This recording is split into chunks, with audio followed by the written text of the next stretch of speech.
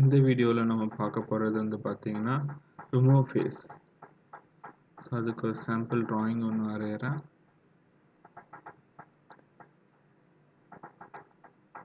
ஒரு சர்க்கிள் வரைஞ்சிக்கிறேன்.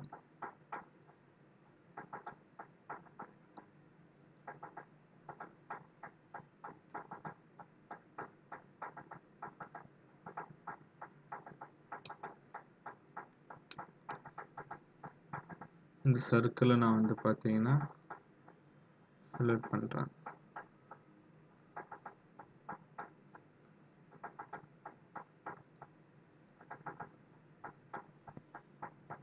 அதுக்கப்புறம் இதை ஷெல்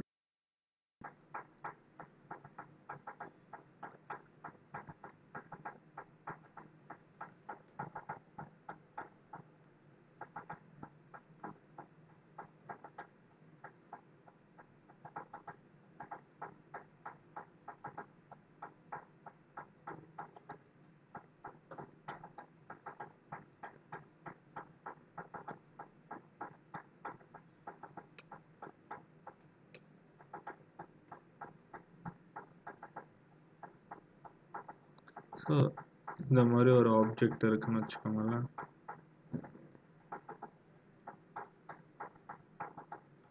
இந்த மாதிரி ஒரு ஆப்ஜெக்ட் இருக்கு. ஸோ இப்போ நான் என்ன பண்ண போறேன்னா இந்த ஆப்ஜெக்ட் வந்து பார்த்தீங்கன்னா அனலைஸ் பண்ண போறேன்.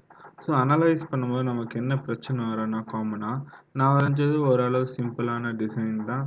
இருந்தாலும் ஒரு ஆப்ஜெக்ட் அனலைஸ் பண்ணும்போது நம்ம ப்ராப்ளமே வந்து பார்த்தீங்கன்னா அந்த ஆப்ஜெக்டை மெஷ் பண்ணுறது தான். அதுவும் இந்த மாதிரி வளைவுகள் இருக்கிற திக்னஸ் கம்மியாக இருக்கிற ஆப்ஜெக்டை நம்ம மெஷ் பண்ணோம்னா நிறைய ப்ராப்ளம் க்ரியேட் ஆகும்.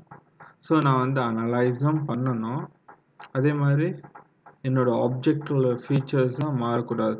உதாரணத்துக்கு பார்த்தீங்கன்னா இது வெறும் அனலைஸ் பண்ணுறதுக்கு மட்டும்தான் யூஸ் பண்ண போகிறேன். ஸோ மற்றபடி இந்த ஃபைலில் வந்து எனக்கு எந்த மாடிஃபிகேஷன் தேவை கிடையாது. அனலைஸ் பண்ணுறதுக்காக தான் நான் மாடிஃபை பண்ண போகிறேன். ஸோ அந்த மாதிரி விஷயங்களுக்கு ஸோ நான் அனலைஸை எக்ஸாம்பிளாக கொடுத்தேன்.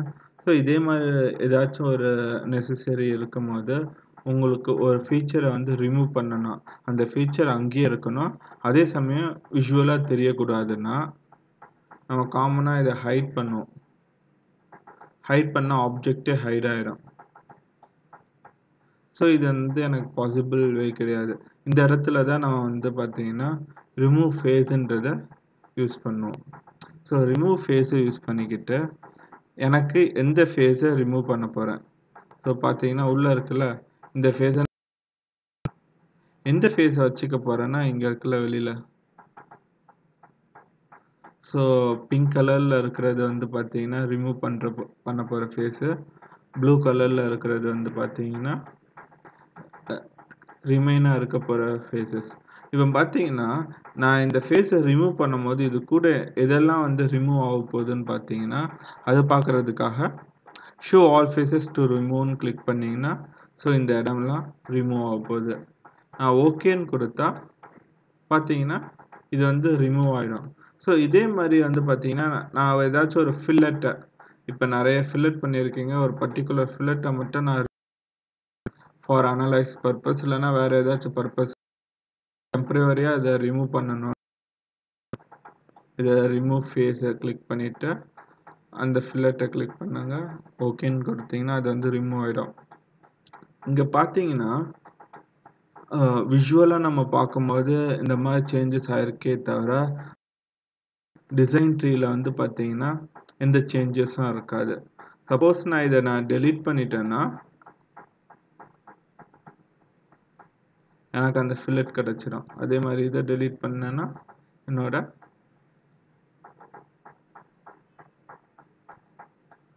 ஷெல் கிடச்சிடும்.